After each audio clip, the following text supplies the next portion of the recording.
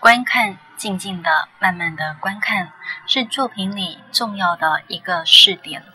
翁明崖以油画作品诠释观看的力量，连结自身的生命情感经验、观看经验和感觉经验，细腻绘画质地，如同春天和煦的微风，在凝视作品的同时，唤起观众内心的情感。花果植物系列作品是旅行中的一种观看经验，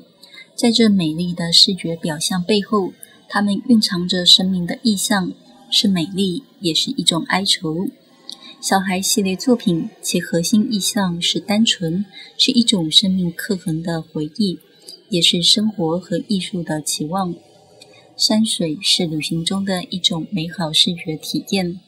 大地孕育万千植物，风动树摇，山水的生命生息与涌动。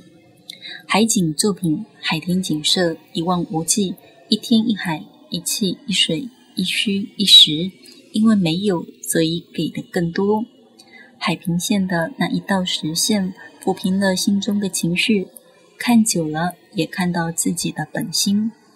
器皿系列作品是为一种睹物思情的观看经验，